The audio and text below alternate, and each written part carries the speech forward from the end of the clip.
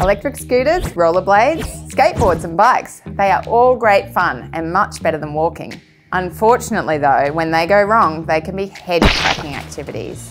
And in the age-old battle between skull versus ground, the helmet is your #1 tool.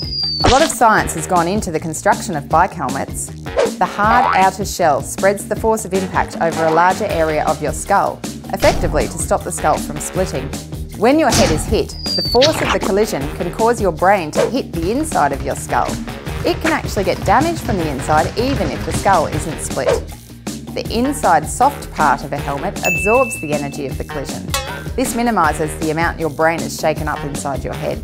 Without it though,